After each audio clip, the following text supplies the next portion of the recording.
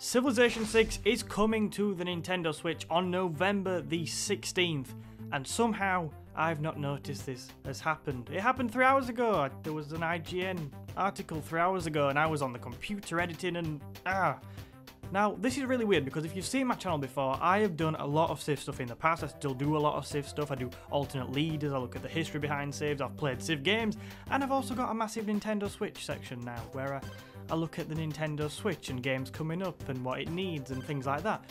And it took like over 3 hours for me to find out that these things are coming together. Weird. So in this video I'm going to give my first reactions. It's not going to be as structured as future videos I'll make on this. I'm going to give my first reactions. We're going to have a look at a couple of the features we know are going to be on there from the IGN article, and we're just going to have a quick talk about it. I've not got long, so it's going to be a short video, but I will definitely, over the weekend and at the beginning of next week, put something together more comprehensive, or probably after we get the Direct.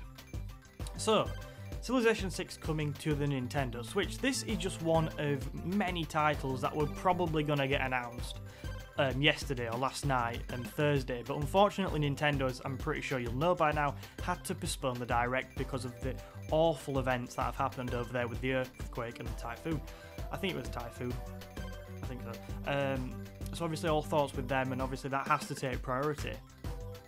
So this is just another game which would probably have been announced then, and we'd probably have more information on it right now if it was announced, but they've kind of just said, well, Friday's here, there you go, have some more Nintendo Switch stuff.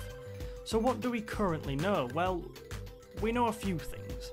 So, first of all, it's coming to the Switch. It's going to have all the updates of the current game, and we're going to get the Vikings pack, the Poland pack, the Australia pack, the Persia and Macedon pack, and I think they're going to be included. I know on Steam they were DLC and you have to buy them all separately, but I think these are all going to be included in the game, which makes me believe we're going to be probably paying full buck for this. I don't think we're going to get this at kind of £30 or something. I feel like it could be more expensive. What I don't think we're going to get is Civilization 6 Rise and Fall, which is the big expansion which came out in February. I don't think we'll get that. I might be wrong. The article, from how I've read it, suggests we're not going to get that, because it doesn't kind of say Rise and Fall will be included, but I don't think that's a bad thing. Now what I'm going to do now is I'm going to go back to my, my experiences of Civilization on a console, and that was Civilization Revolution, well back in the day. God, I think it's 10 years old now, that game, and that was one of my favourite ever games. And the reason I'm talking about this with Rise and Fall is Civilization Revolution was not like particularly complicated. It has had the basics, but it was so fun because it wasn't complicated. It was just a small scale Civ. You could play your mates on it. You could get through a game in 3 to 5 hours, I'd say, if you properly played it. Even quicker if you just kind of press B, press B, press B, press B, which was obviously the Xbox. So this game doesn't need to be crazy complicated, and I don't think it will be. I think we'll have some nice saves, we'll probably have smaller maps, we'll tone down graphics, obviously, because the Switch is nowhere near as powerful as some PC systems can be. But yeah, simple and fun. That is what Civilization on the console is going to be all about to me. So yeah, I'm really excited for that. I am so buzzing, guys, honestly. Like, my two favourite things, it's like, weird. Anyway, what else do we know? The biggest thing I picked out from the article was this 4-player local co-op and multiplayer that's coming up. So that's going to be really interesting.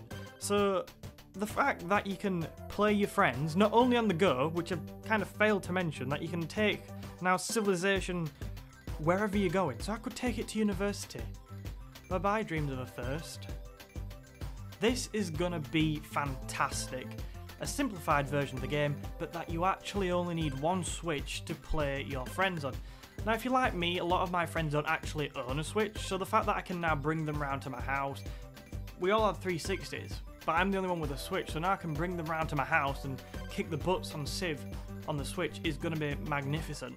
It's also going to be cool for taking places, so that is what the Switch is all about. It's a hybrid between a regular kind of games console and a portable one. So the fact we're going to be able to take Civ around is so exciting.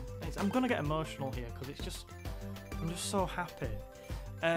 What I will also say on the multiplayer aspect of the game, and we don't know more about this, and I'm sure we will learn more with the Direct or as we get closer to November the 16th, is how is this going to fit with the new online service? So obviously it's no secret that nobody knows anything about the upcoming Switch Online.